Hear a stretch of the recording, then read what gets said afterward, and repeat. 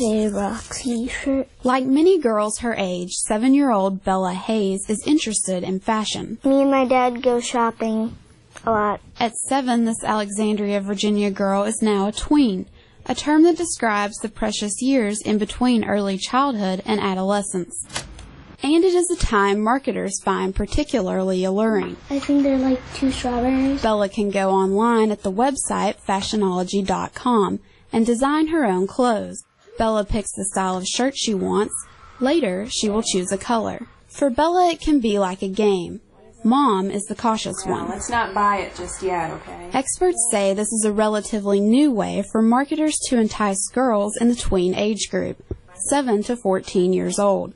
Jayne O'Donnell is a retail expert and author of a forthcoming book on tween shopping habits. They're more often probably at their computer than they are at the mall, so it's very enticing to have that available to them.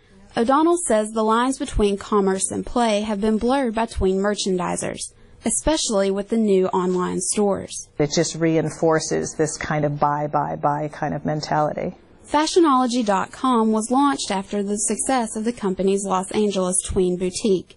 The owner says girls have responded from all over the world.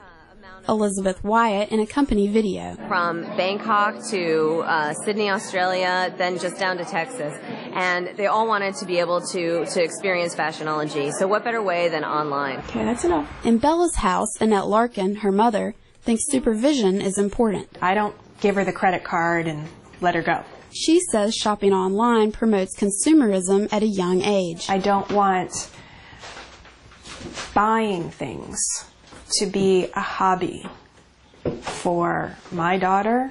Larkin prefers shopping in a store with Bella so the two can share the time and the experience. Fabulous.